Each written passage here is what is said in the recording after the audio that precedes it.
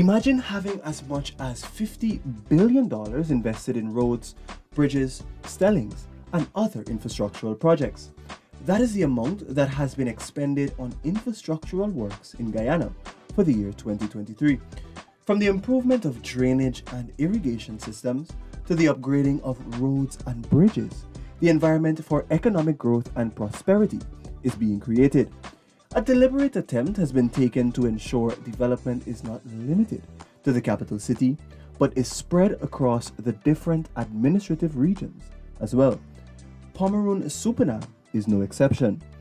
Usually known for its agricultural produce, especially rice, the region is abuzz with activity as more businesses expand their operations into communities. Recognizing this, government has set out on an ambitious yet achievable campaign in the region to rehabilitate and construct critical pieces of infrastructure. One such example is the Lima Bridge, a bridge that connects and provides access to residents here in the community of Lima. The Lima Bridge was a very narrow bridge. So because of the magnitude of work that is being taken place in our region, persons used to complain that the bridge is too narrow, can cause accidents, and immediately we took that into consideration and we proposed for a new bridge.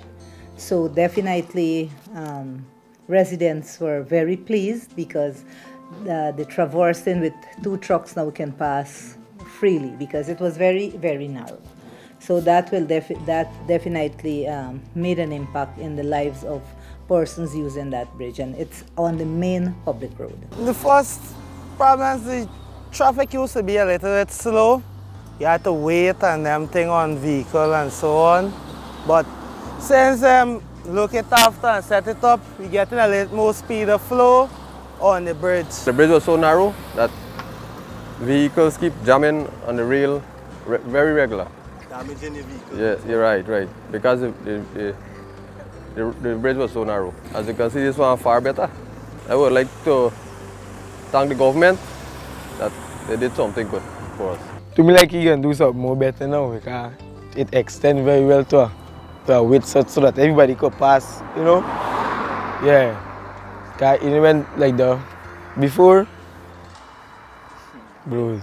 There are other massive infrastructural works that have been executed in the region, benefiting hundreds of residents along the Essequibo coast.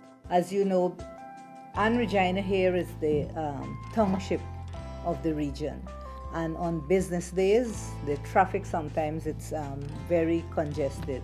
So we have all, like I said, all those big trucks that has the traverse and the cars, minibuses and so we decide that we're gonna bridge Henrietta to Regina where we have the back roads, and you can use those, especially those trucks moving with sand and loam and these things, rather than coming out on the main public road.